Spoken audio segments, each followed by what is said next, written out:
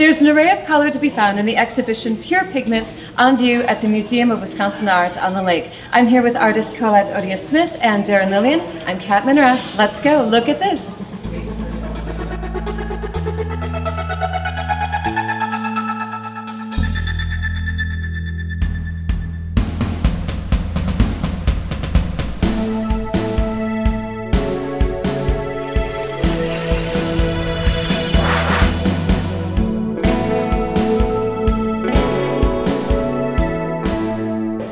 So the exhibition is called Pure Pigments. I think one of the interesting things about showing your work together especially is the difference in subject matter. I've lived in Waukesha for 35 years, so I've done a lot of bicycling around there.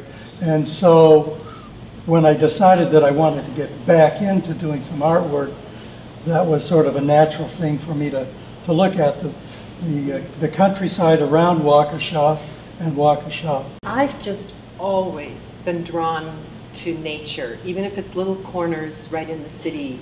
I live in Wauwatosa near the county grounds, so I've been stomping around there and photographing for years. When my children were younger and we would take vacations, you know, it would be to the UP and to parks and places like that. So they would always be asking me to hurry up because I was busy taking pictures and they were further down, you know, further down the hiking path. But that's what got me started in that direction. Just always loved it. Each of you as artists, what is it about pastels particularly that draws you to them? Well, the colors are already made for us.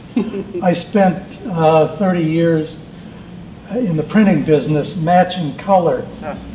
And it would take 45 minutes. I figured 45 minutes to match a color. And so when I decided I wanted to get back into artwork, I decided I wanted to let that go by the wayside for a while.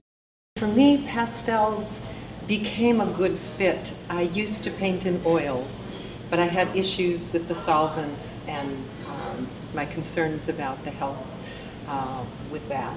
And a friend advised me to check into pastels because the mindset of working with them was very similar to oil painting, but didn't have that health issue. You do have to worry about the dust, but what I found was that the pigment color is so rich and vibrant, and it's immediate.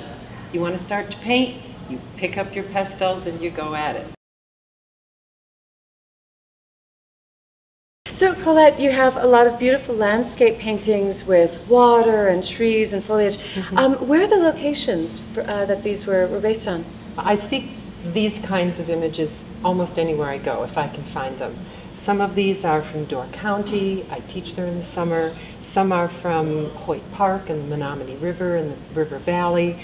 Some of these in the show are from Monet's Garden in Giverny. This is actually along the Menominee River Parkway. And what you're looking at is the magic of the moving water.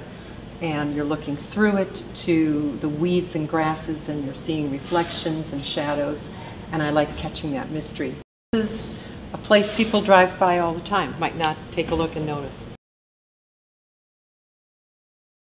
And so Darron, you live in Waukesha and you do a lot of images of the surrounding area. And tell us about these pieces.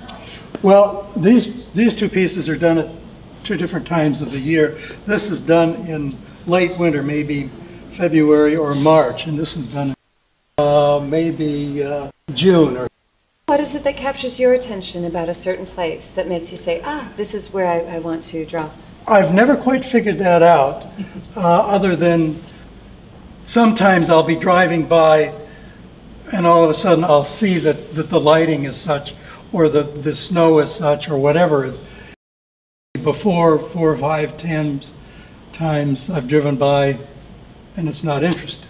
Colette, thank you so much. Thank you. And Darron, it's a pleasure. Oh, you're welcome. Great having you here. And join us again next time when we'll look at something else.